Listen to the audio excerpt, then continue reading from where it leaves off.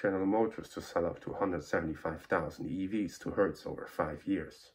General Motors reached a deal with Hertz Global on Tuesday to supply the rental car giant with up to 175,000 electric vehicles over the next 5 years, starting from early 2023.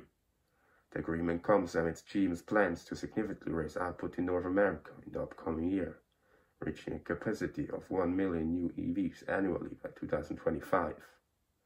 This is Hertz's third and largest acquisition deal, following agreements with Tesla and Polestar for the supply of 100,000 and 65,000 vehicles, respectively.